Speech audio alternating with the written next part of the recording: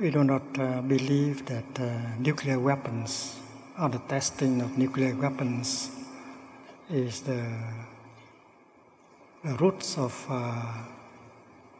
the difficulty, the roots of war.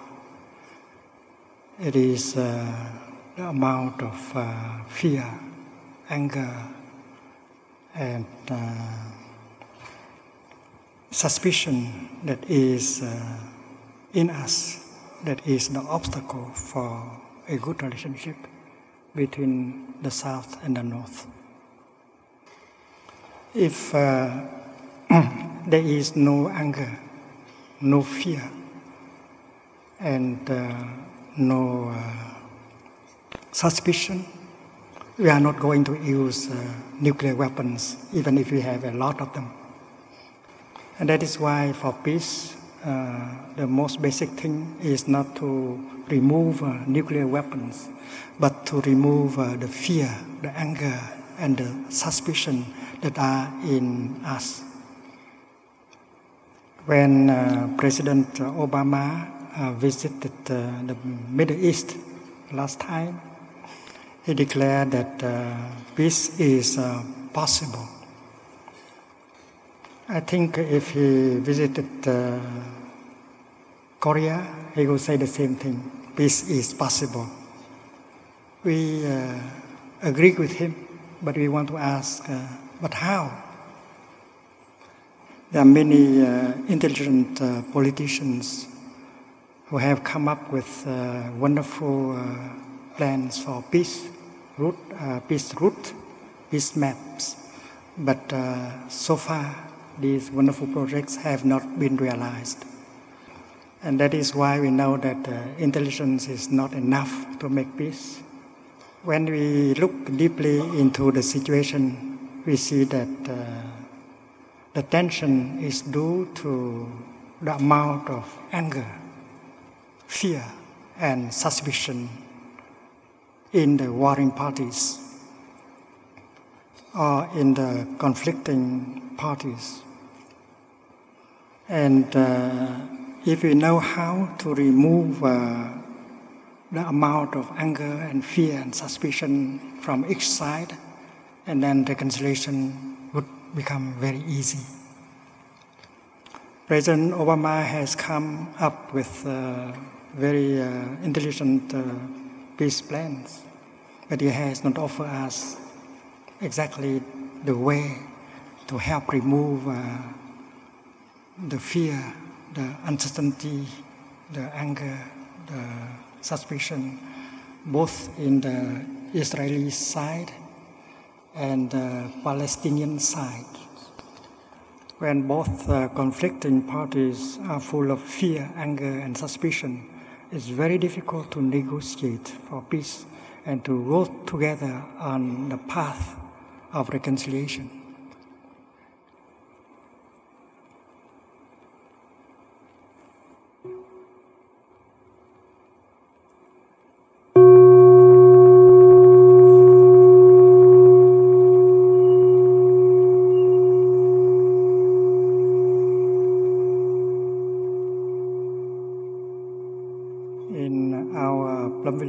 Zen Practice Center in France, we have invited several times groups of Palestinians and Israelis to come and practice with us.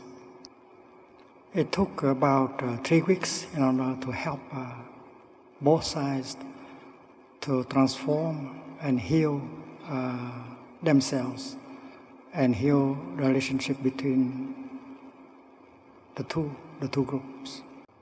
The day when they arrived in Plum Village, they could not look at each other and talk to each other because both sides are full of anger, fear, and suspicion.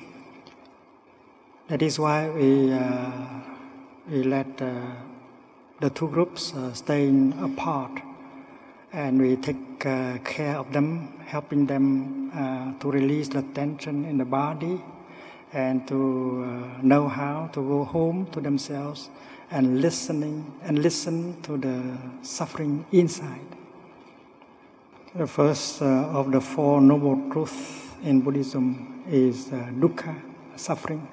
And it's very important to get in touch with the suffering, look deeply and understand why, how, and when that kind of ill-being has come to yourself. Usually we believe that our suffering has been caused by the other person or the other group of people. We do not know that most of our suffering are created by ourselves out of our wrong perceptions, our fear, our anger. And we help each group to practice mindful breathing, mindful walking, in order to embrace that suffering in them and help listen deeply to that kind of suffering to understand the roots. And in about 4-5 days, we'll be able to get the enlightenment, get the insight that we are partly responsible for the difficulty in the relationship. We have produced thoughts, speech, and action that have created a misunderstanding, fear, anger, suspicion on the other side. So we cannot simply blame on the other side all kind of suffering that we undergo now. And also during the first week of practice, we help each group to breathe, walk, and get in touch with the refreshing, healing, nourishing elements of life that are available inside and outside in order to help them to get stronger and have more joy and happiness. In the Buddhist Sutra on mindful breathing, the Buddha recommended exercise on breathing to generate the energy of joy and happiness. If a Buddhist practitioner does not know how to generate the energy of joy and happiness to nourish himself or herself, she cannot go very far in the practice. And with enough nourishment by joy and happiness, we will be able to handle the amount of suffering that is in us. After 1 week of practice, both groups feel already much better. Beginning the second week, we initiate them to the practice of compassionate listening and loving speech. One group practices listening, and the other group practices expressing themselves. You have the opportunity to tell everything in your heart, your suffering, your difficulty, your despair. And because there are people who are capable of listening to you. You can tell the other group every kind of suffering that you have undergone, children and adults. And you should try to use a kind of language that can help the other side to understand you better. You should try not to condemn, accuse,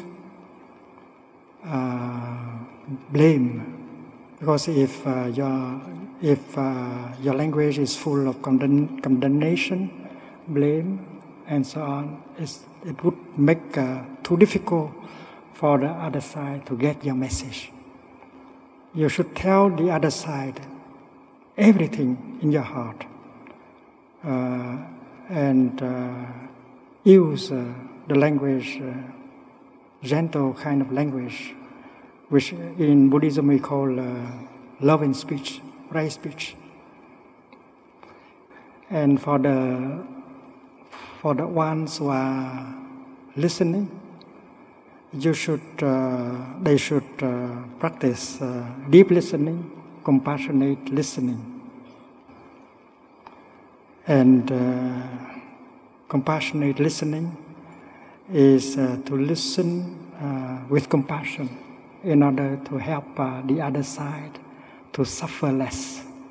And while listening, you practice what we call mindfulness of compassion. You breathe in and out, and you maintain the awareness of compassion by telling yourself just one thing: I am listening to them with only one purpose, to help them a chance to suffer less. And if they can keep that kind of awareness alive, they will be able to listen for 1 hour, 2 hours without irritation or anger. Because the energy of compassion is wonderful. That energy protects us and does not allow what the other person say to touch off irritation and anger in you. And when you listen like that for 1 hour, it's very healing. It helps the other side, the other person to suffer much less. During the second week of practice, both Palestinians and Israelis, they had several sessions of deep listening and loving speech. And right during the first session of deep listening, they are able already to see that on the other side, they have suffered exactly like on our side. And they can see easily that on the other side, there are human beings just like us, and who have suffered exactly the same kind of suffering like us. When you see them like that, you are no longer angry at them anymore. There is the element of compassion in your eyes. And when you look at them like that, you don't suffer anymore, and they feel much better. And the process of healing begins. On the third week, it's very easy. People of both groups can go together for walking meditation, holding hands, or sitting down together, sharing a meal. And on the last day of the retreat, they always come up together as one group, not two groups, and report about the fruit of their practice. And always promise us that when they go back to the Middle East, they go organize the practice like that, so other Israelis and Palestinians will come and practice and suffer less. They do not practice alone, because in Plum Village, retreatants, practitioners come from 40, 50 countries, and we will sit down with them, practice listening with them, breathing with them, walking with them, and offer them our collective energy of mindfulness and peace to help them to succeed better in their practice.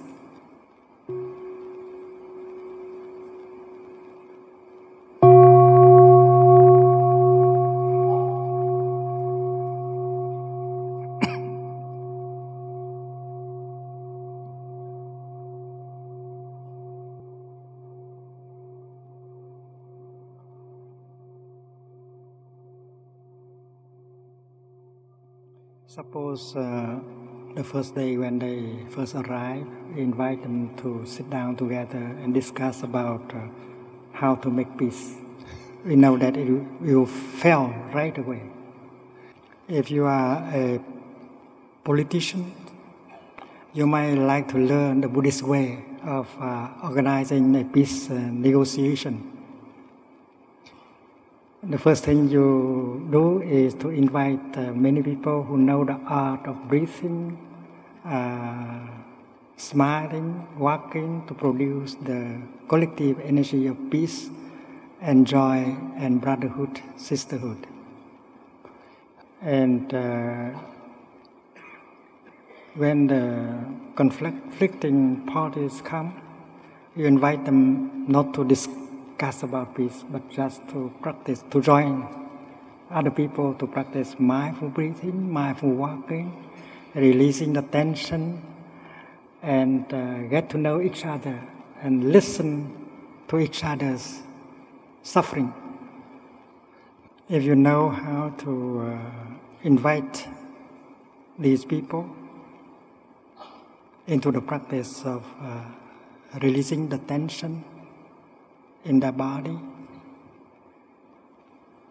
if you know how to help them to breathe and walk in such a way that can help them recognize and calm down their feelings and their emotions, if you can help them to listen and understand their own suffering, and then the peace negotiation will have a better effect. There are wise people in the country. They are Buddhist, they are non-Buddhist, but they have the power, the capacity to calm themselves, to listen with compassion. You have to invite them to help you with the peace conference. They will help you to release the tension in the body, to calm down your emotions and feelings, and to listen with compassion. Buddhism in the past has helped so many people to reconcile with themselves, to bring peace and reconciliation in the family, in the society, and in a nation. And if Buddhism know how to renew itself, she will be able to continue that kind of work in these difficult modern times. The teaching and the practice of restoring communication and bring back reconciliation is very clear and concrete in Buddhism. In the past 40 years, we have offered so many retreats in Europe and America. And we always offer this kind of teaching and practice. And the miracle of reconciliation always take place in our retreats. Retreats organized in Europe and America are very well attended. Sometimes 1,200 people attend the retreat for 6 days in a row. During the first few days, we help people to release the tension in the body and to learn how to calm down painful feeling, the painful emotions in them. And on the 5th day, we instruct people how to use the practice of compassionate listening and loving speech to restore communication and to heal their relationship. And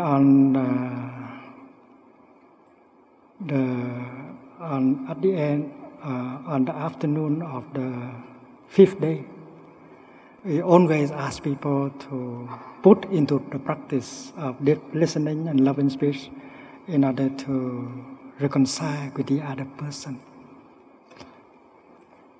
If the other person is in the retreat, that would be easier.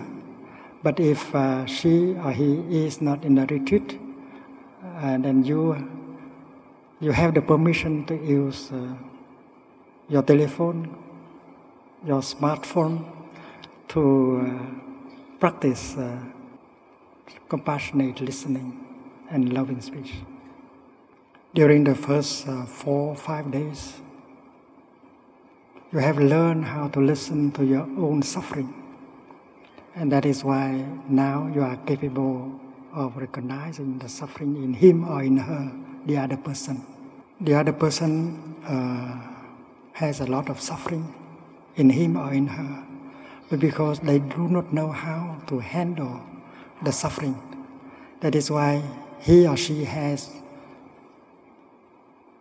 become the victim of that suffering, and you are only the second victim. The other person may be your husband, your wife, your daughter, your son, your father, your mother. And when you are able to see the suffering in him or in her, you are no longer angry at that person. And you can begin to use the kind of speech that we call in Buddhism loving speech. You go to him or to her and you say, "Darling, I know that you have suffered so much in the last 5, 7 years. I have not been able to help you to suffer less. In fact, I have made the situation worse by reacting in such a way that make you angrier and more frustrated. I'm sorry. It's not my intention to make you suffer. It's because I did not see, I did not understand the suffering in you. I need your help. Please tell me what is in your heart, your suffering, your difficulties. I need to listen.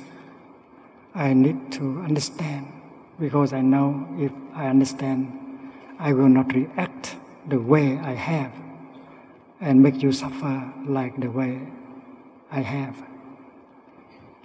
I remember in a retreat in northern Germany, many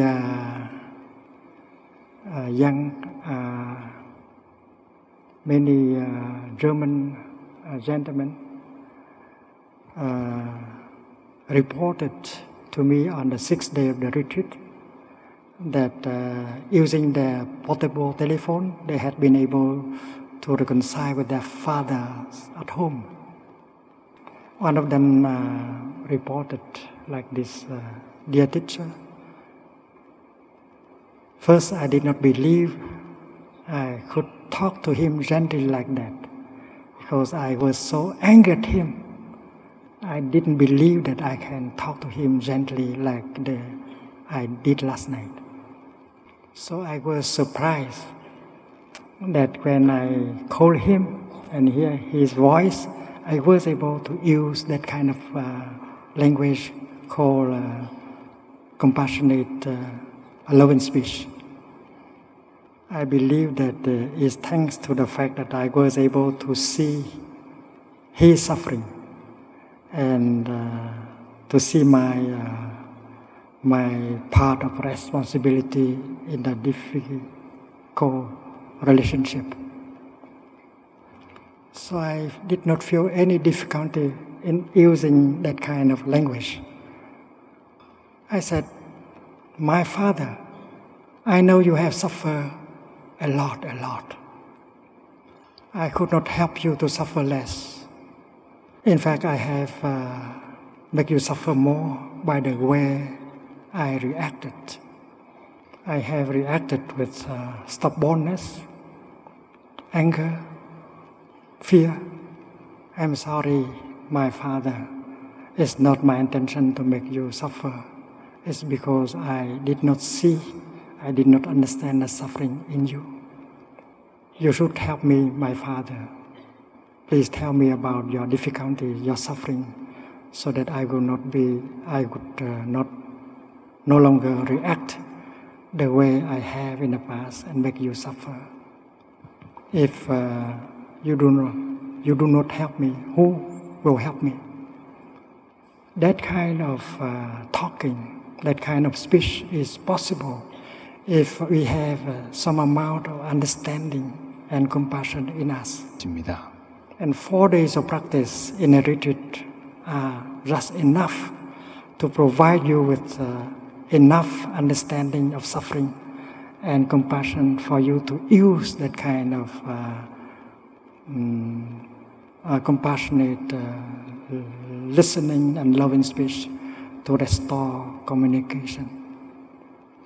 And in every retreat, several people always come up on the 6th day and report to us that the night before midnight, they have made good use of the Buddhist practice of deep listening and loving speech and reconcile with their beloved ones.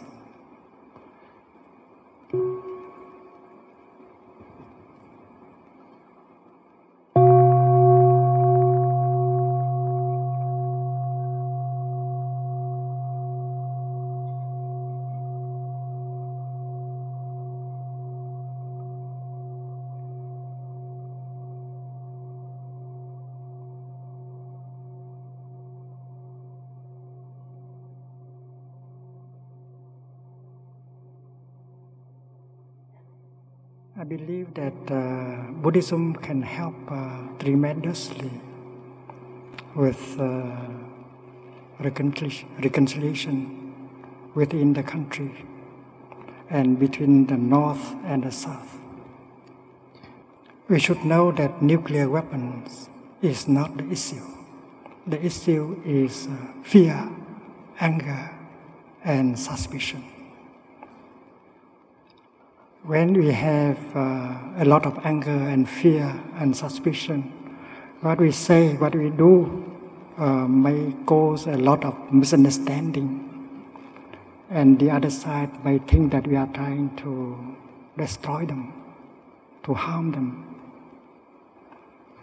Even if we have the good intention to offer to help. Suppose the South make an offering of rice and food to the North, saying that there is a lack of food and many people are starving in the North.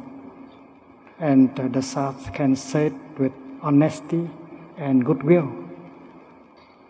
But the North, because they have suspicion and fear and anger, they may take it as a kind of propaganda to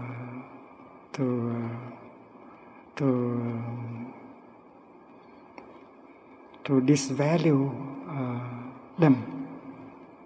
And the North may think that that is a kind of move that aims of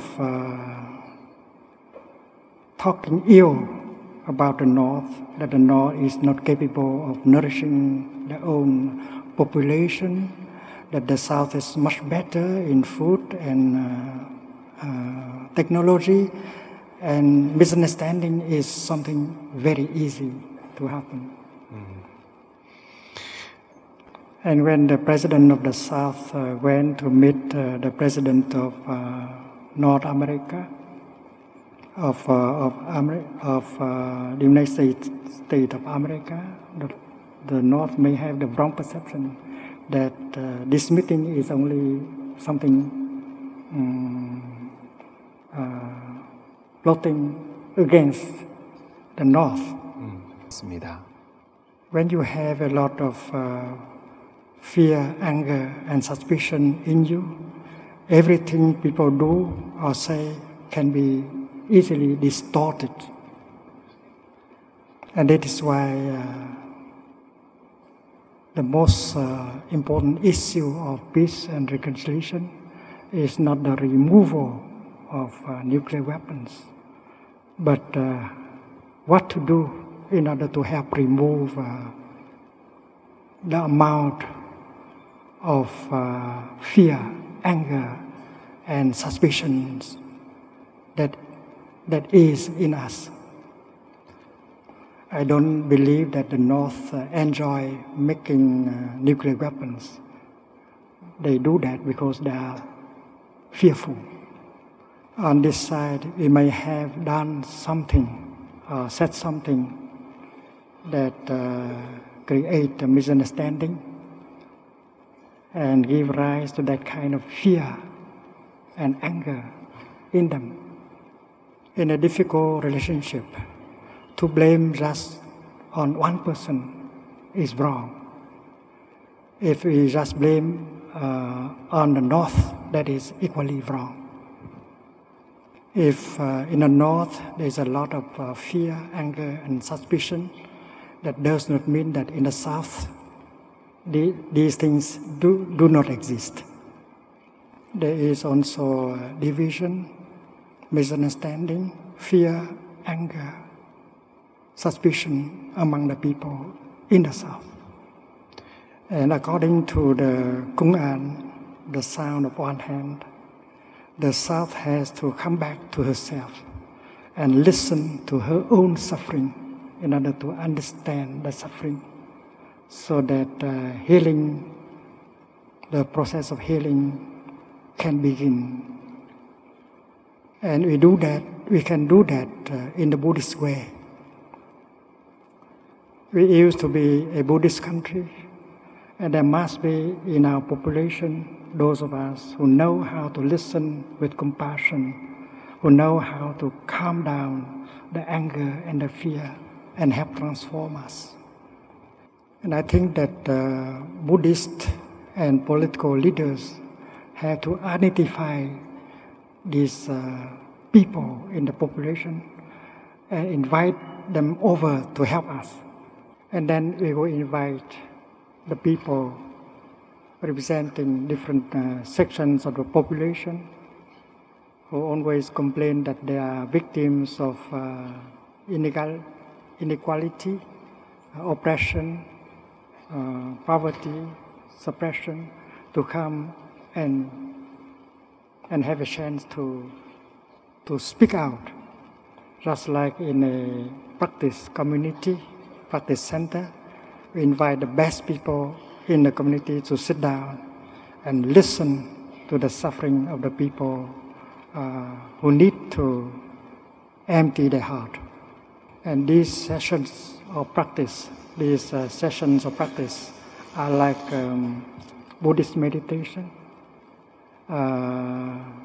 with deep understanding, deep listening, compassionate listening and loving speech to help people to suffer less. And sessions of practice like this can be televised so that the whole population can follow and practice together. And we believe that if we know how to do it correctly, compassionate listening, and then the process of healing will take place. And in a few months, the South will be able to listen to the North and help the North to do the same. I remember 10 years ago while visiting Korea, I hear the news that President Bush started the war with Iraq. That did not surprise me very much because I was there in America in September 11th, and I noticed that the collective energy of anger and fear is so huge. When the collective energy of fear and anger is so powerful, it will lead naturally to a war. 4 days after September 11th, I hold a meeting, a kind of Buddhist meditation session in